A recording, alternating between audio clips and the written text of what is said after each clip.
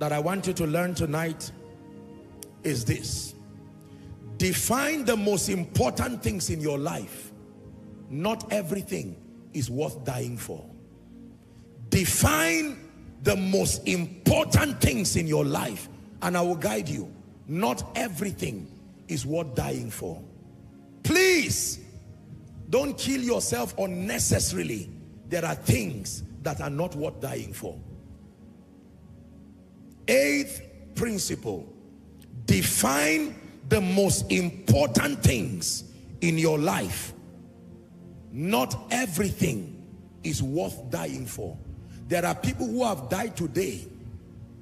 If they have the opportunity to come back, they will smack themselves at the cheek and say it was not worth it. I can tell you, everything in life does not hold equal value. You will never rise to the state of an overcomer, and you would have wasted the lesson from your discussion with an overcomer if you do not know this. All great people, all champions in the spirit, in ministry, in organizations and in life, they know, some of them have learned from their many years of pain that not everything in life is worth dying for. I have studied the subject of fulfillment myself, and I have taught you a few teachings around fulfillment.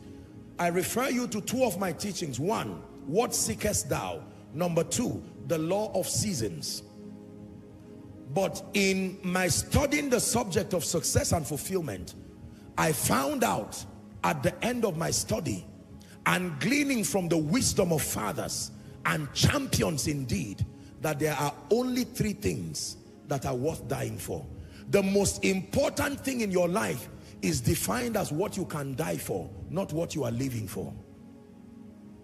The most important things in your life are defined not just because you are living for them, but that you can die for them. Anything you cannot die for is not that important. Don't let it give you heart attack. There are people today carrying self-inflicted health concerns because they have put themselves in positions where they have not defined the most important things. Can I share with you my perspective about the three most important things in your life? Number one, your relationship with Jesus. This is the first thing that is worth dying for, not just living for. It is worth dying for. If you can only live for Jesus, you are not serious. Genuine love is demonstrated in the ability to both live and, if need be, die for a cause. Your relationship with Jesus, Mark chapter 8, 35 to 37. At the center of it all, it's you that I see. It's you that I see. At the center of it all, it's you that I see. It's you that I see. Give us that scripture. Mark 8:35. For whosoever will save his life, is that in your Bible? He shall lose it. But whosoever shall lose his life for my sake and the gospel's, the same shall save it. Reading to 37. For what shall it profit a man, the Bible says, if he shall gain the whole world and lose his own soul? Or what shall a man give in exchange for his soul?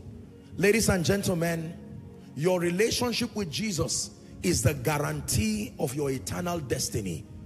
It should be the most important thing in your life. It's not a preacher's manipulation.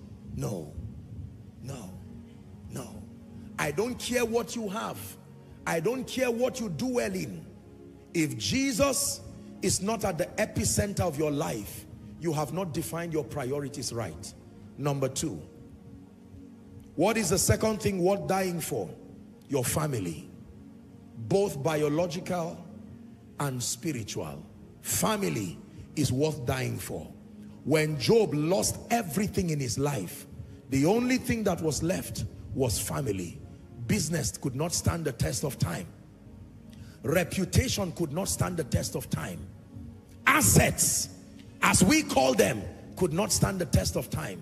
At the end of his life, only one woman stood by his side. And even that woman stood there in her pain, and she said, why do you hold on to your integrity? Job, you're my husband, but curse God and die. But at least she stood by him. Can I tell you, respect those who can see all your limitations and still love you for who you are. Not everybody has that patience.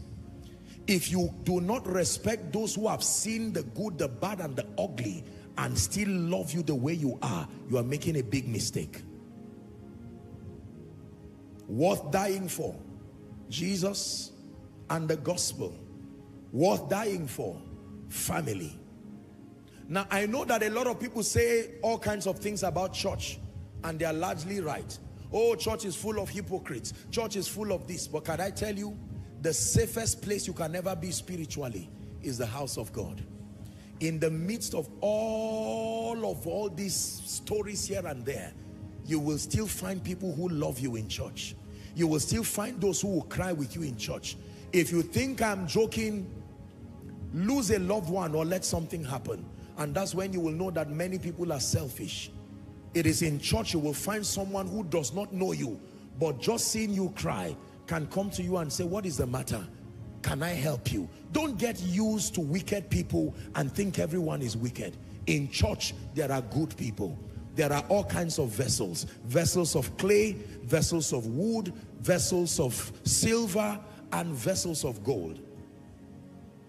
Many years ago, I made a commitment with my life that aside being a man of God, one of my greatest goals in life is to be a shoulder for as many wounded people.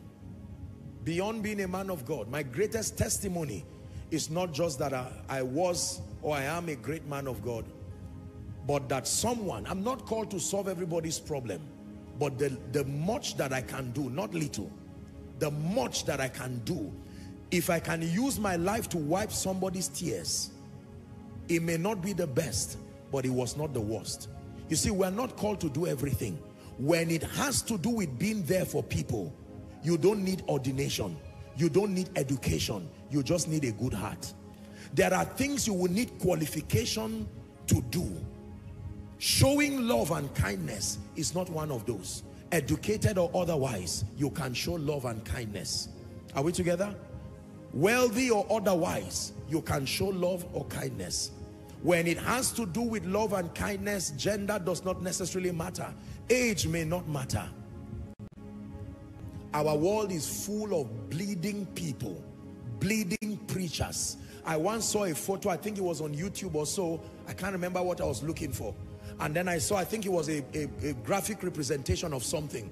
And a man who was holding on to his small son, shielding the son from something or so. And there were all kinds of arrows on that man. I said, how true.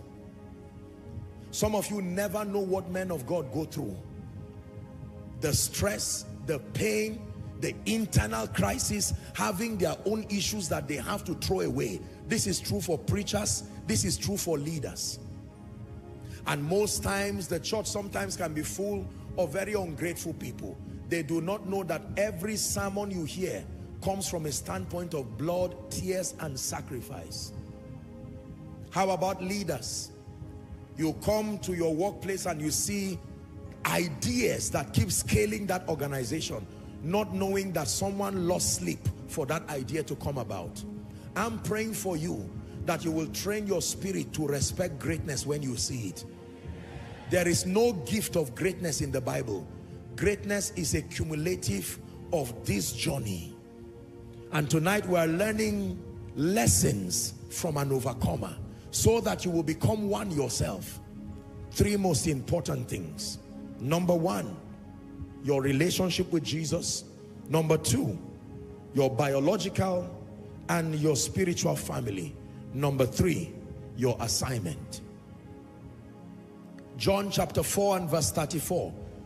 Jesus expressed it so beautifully. 4:34, John. He said, my meat. The word meat there means my nourishment. Almost as though my living, my remaining is based on this. The ability to do the will of him that sent me and to finish his work. Can I tell you, sometimes I live a very busy schedule. By Tuesday, we're in Côte d'Ivoire. To Wednesday, we return back straight, and I'm preaching at the Foursquare Convention. Thursday and Friday morning, as soon as I'm done, headed from Abeokuta back to Lagos, and then to Port Harcourt to still preach. That same night, one session with House on the Rock. And sometimes you are stretched to the borders and you keep asking, why all this? I can tell you, the joy that comes to your heart when you know that your life is being a blessing cannot be contained with anything. No amount of money will replace it. No amount of fulfillment. If you have not tasted this, your life is not valuable enough. There must be fulfillment beyond material things that you get. And it comes by pouring yourself as a drink offering. Someday, if Christ tarries, we'll all not be here. Hallelujah. And like I would always say, the hymn writer says, thus will we pass from the earth and its toiling, only to be remembered. We used to sing this song in the seminary, and some will even cry. And then we'll go back and do exactly what the song was warning against. Hallelujah. Your relationship with Jesus is worth dying for. Let me tell you what is not worth dying for. Fame, money, positions, titles, competitive achievements. They are not worth dying for. You will hurt yourself and pierce yourself with many sorrows and not even live to see yourself step into it. There are some people today who will not sleep. Why? Because you saw a wrapper that someone wore. Please, after Koinonia, go and sleep. I release that grace upon you. Are we together? There are people today who will not sleep because they checked their social media, whatever, and saw 2 likes, 2 follows, 2 shares, and they say, no, this can, I mean, it can't be. Go and sleep, please. This person was my junior in school and is now dedicating his house. No, please go and sleep. It's only when you are awake that you can go forward. Dead men don't go forward. There is no progress to dead people. Are we together? Yeah. There are things that are not worth losing sleep about. Please, I give you a sound counsel, a lesson from an overcomer. Learn to be contented while you aspire for great things. At every level, contentment is not mediocrity, is gratitude. Celebrate seasons. Don't hurry out of them. You will miss the season you are rushing out of now. Rushing out of now. Hallelujah. With all humility, there are things I cannot do again by reason of this supposed public or celebrity life. Sometimes I look back and I wish I had moments where I could smuggle myself, maybe to just walk around. Literally, can you imagine? If someone sees you on the street, even if you are just walking, the person will kneel down there and say, finally, I know, God, I will not let you go. They can literally hold your trouser in a junction. And you know, Nigerians are people of faith. They don't care. If they tear the trouser and get their blessing, to them is a good bargain. Hallelujah. I'm generally not the kind of person who likes all this, oh, you are this, and I usually don't like it. But sometimes you get to a point where you can't hide again, you can't do anything. And most people get beguiled by those things. When you see great people, you usually admire, you inspire, and then for many people, that inspiration from them now becomes cancerous because you lose sleep. I can't believe this. Is it not this guy that I even got filled with the Holy Ghost? He's the one who now has a membership of 1,000 people. And I am here with 3 people, 4 people. Please, dear man of God, do not lose sleep. The one person you are training is equivalent to a nation. A competitive spirit is cancerous. Literally, medically cancerous. It will destroy you. Anything that will not give me sleep, may God not bring it around my life.